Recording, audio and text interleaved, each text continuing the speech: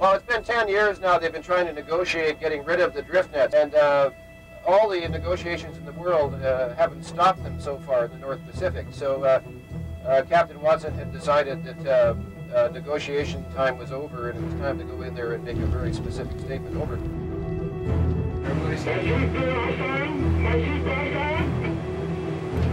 Blow that horn.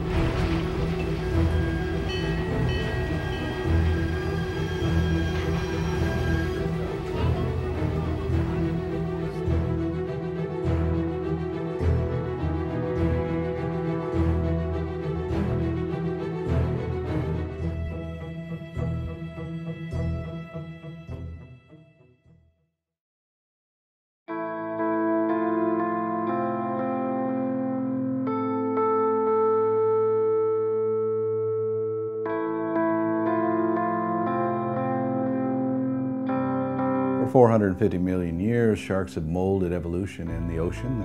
Every fish in the sea, its camouflage, its speed, its behavior has been molded by sharks.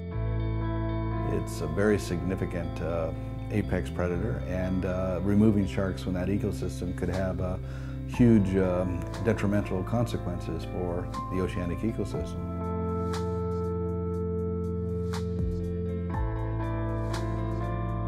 The biggest problem for sharks is the ever-increasing catch of sharks, mostly for a part of their body that is considered a delicacy, unfortunately, and that's their fins. To this day, sharks are being killed in massive numbers to cut their fins off and then throw them back into the water.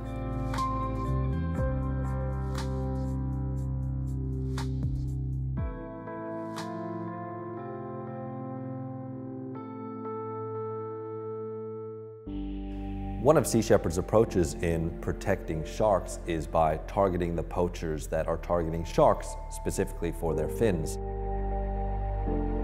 The recent Operation Driftnet was able to stop a 6-ship fleet from China that was using drift nets, which have been illegal since 1992, and they were focusing on sharks.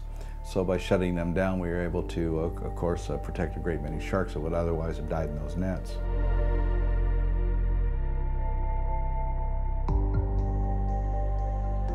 Because sharks are targeted around the world, Sea Shepherd is combating the shark fin trade by working together with governments that maybe lack the economic resources to protect their own waters.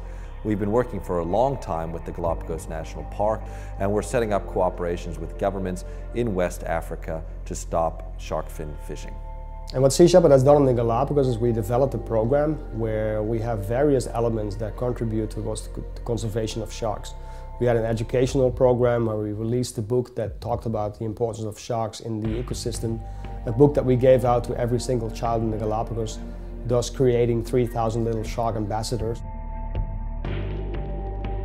So thanks to the Dutch postcode lottery, Sea Shepherd was able to install a network of AIS receivers that has a coverage over the entire archipelago of the Galápagos.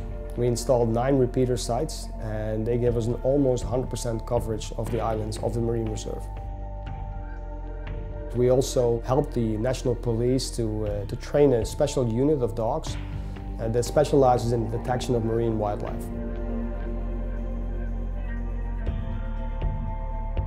Sharks are apex predators. They are responsible for regulating the health of the marine ecosystem, and yet they are targeted with reckless abandon.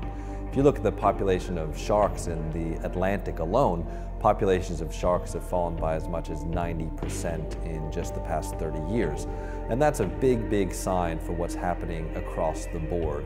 I think it's important that not only do governments need to step up their measures to protect sharks, I think we need to get rid of the regulations that allow sharks to still be landed with their fins attached.